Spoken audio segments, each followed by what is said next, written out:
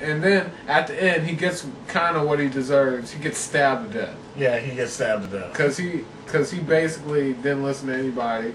She told him, "Don't let Esther around the freaking children," and he just left. And then he died. She just stabbed him at least 20 times. The only thing great is that the children didn't die, of course.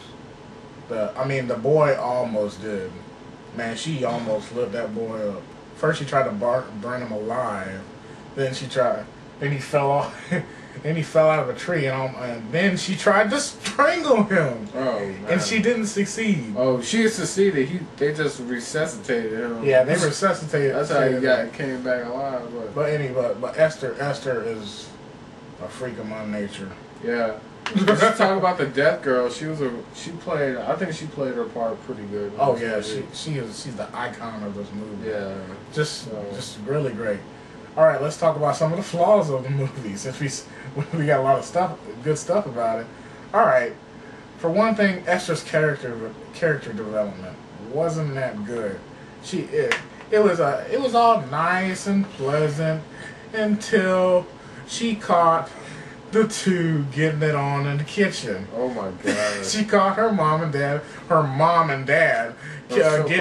so-called mom and dad getting it on in the kitchen, and she's an artist, and she draws pretty much everything she sees up on the wall, but she uses some kind of neon stuff. Yeah.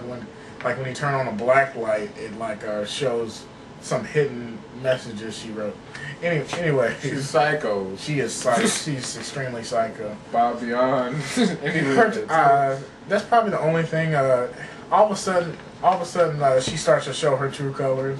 I mean, what was the one part that made the movie? Oh, she walked in on him.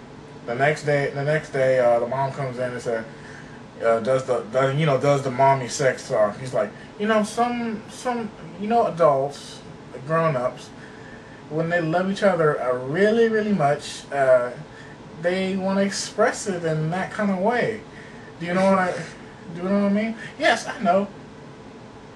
They want to F. Yeah, basically they want to. She said, I know. Yeah, basically. She said it so calmly. And yeah, we don't like cursing. That's why we don't like cursing. But she said it like it was normal, and I thought that was like, there's something wrong with that.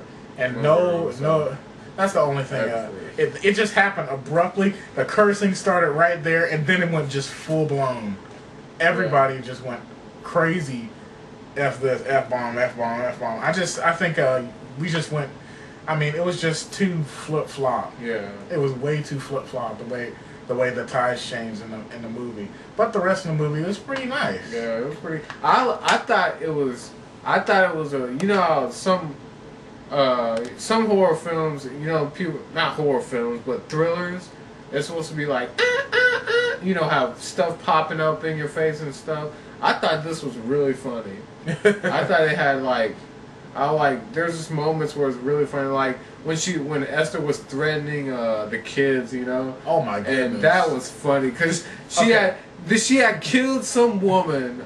I think one of the sisters. She killed one of the sisters, and then she went to the deaf girl. Well, a girl that couldn't hear. She went to a girl that she couldn't hear, and she said, "You're not gonna tell anybody about this, are you?" And the little girl was like. And I was like, that girl who was would smart. say yes? Who would say you're not going to tell anybody after you kill basically a grown woman? You're not going to tell anybody. Okay, I'll just kill you now. So I mean, that little girl valued her life. And Danny, when she first threatened Danny, Danny was hiding behind a rock. And she creepily jerked her head toward the rock. Yeah. Just a creepy type. And she saw him, but she still walked away. Waited till the little boy went to sleep. Took a box cutter to the kid's neck. Took a box cutter. You're not gonna tell. You're not gonna tell. You're not gonna tell. It's like you tell somebody and I cut off cut off your piss before you know how to use it. I was like, oh my goodness! And she was talking about it's private. It's private. It's private. Right? Cut off your piss before you know how to use it. I know, man. That was a good line. That scared line. me. That just freaked me out. I'm like, and then it was just crazy. But I like the humor. It was so much more humor than Harry Potter. You know. Yeah. You know, sorry. Sorry, Harry Potter fans. This movie was better than Harry Potter. By a long shot. All right, Devin. What's the score? You go first. Me? 9 out of 10. 9 out of 10? Yeah. I don't think it was that much. I'll give it like a 8. No, actually, I'll give it a 7.5 out of 10. 7.5 out of 10. That brings it to about 8 out of 10. Doing the math? Yeah, I'm just going in between.